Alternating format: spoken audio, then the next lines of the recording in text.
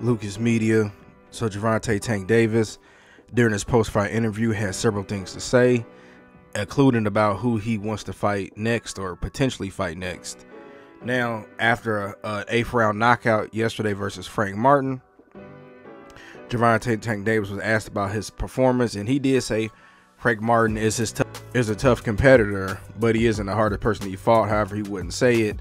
And of course, the people in the press started asking him who he should fight next and would he be willing to fight Loma. He said yes, it doesn't matter who out of, I guess, him, Shakur, and a couple other people, but he said that he's willing to fight whoever next. Now, Bob Arum did come out a couple of days ago and say that there was negotiations between him, meaning Tank Davis, and Vasiliy Lomachenko for potentially November.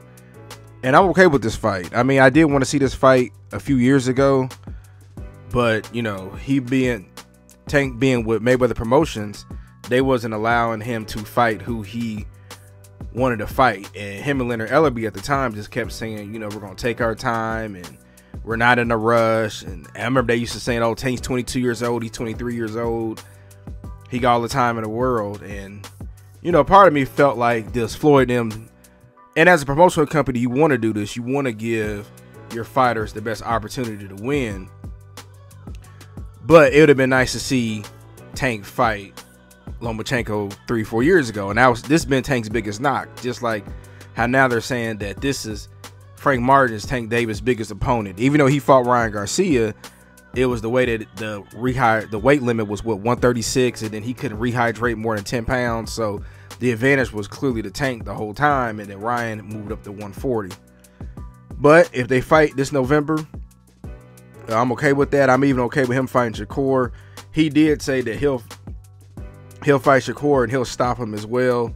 And honestly, this year, 2024, I want to see Tank be more active.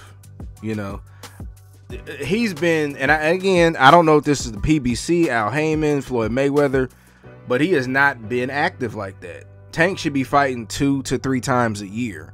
So if he's going to fight in November, then let's see him. But I want to see Tank fight against competition. I don't want to see him fight Joe Schmo, who don't nobody really want to see him fight. If he gonna fight somebody and he claims he got this biggest deal, even bigger than Floyd's, let's see him fight the best of the best. You know, it's too long. It's too many people down there. You got the Shakur Stevensons, the Teofimo Lopez, even Ryan Garcia. Well, no, Ryan finna be suspended, but you know, maybe after his 2-3 year suspension, he can come back.